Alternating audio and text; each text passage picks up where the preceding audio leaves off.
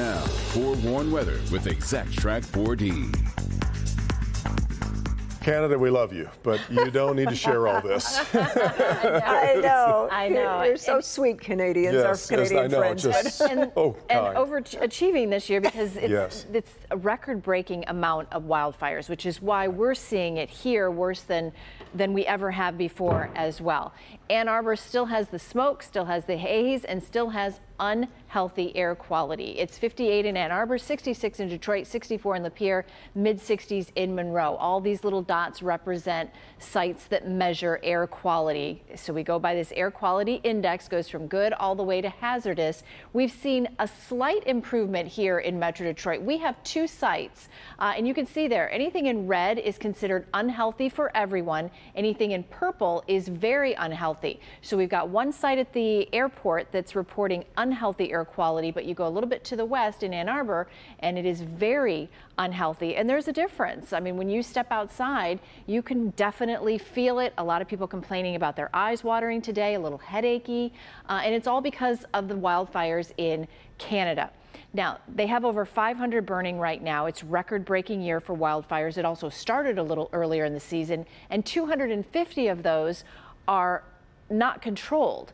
And what's happening is that it's blowing the smoke here to Metro Detroit. So this orange that you see right here, we're getting some of the worst of it right now from Detroit down to Indianapolis, over to Pittsburgh, and then back up to Toronto.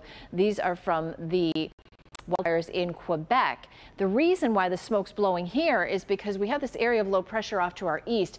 The air around it turns counterclockwise. So that means it's pulling down that air from all those wildfires, literally blowing the smoke right over Metro Detroit. As that slides off to the east, our air quality will improve by Friday afternoon. Something else we need to talk about, though, we're going to kind of switch gears here and talk about our severe risk for tomorrow, because it has changed slightly from yesterday. Yesterday, almost all of Metro Detroit was in the marginal risk. It's the lowest risk for severe weather. On Thursday, now it does not include Macomb County, and also doesn't include much of Wayne County, including the city of Detroit, is not in the severe risk tomorrow. But if you live from the airport west or from Waterford to the west, you are under a marginal risk for severe weather tomorrow night. Between 10 and 2 a.m. we could have damaging winds, large hail, some flooding, and we can't rule out an isolated tornado threat. So here's the timing of it tomorrow, 6 o'clock on your way home from work.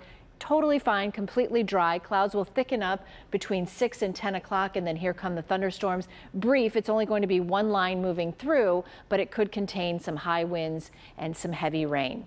So rain chances over the next 7 days, tomorrow, Friday, and again on Saturday. Your forecast for tonight, under an air quality alert, that smoke hanging around, 61 is the low, so keep the windows closed tonight. I know you want to get fresh air in when it's 61 degrees, but it's not fresh air. 84 tomorrow, an entire day of an air quality alert. We'll see what happens on Friday. As of right now, no air quality alert.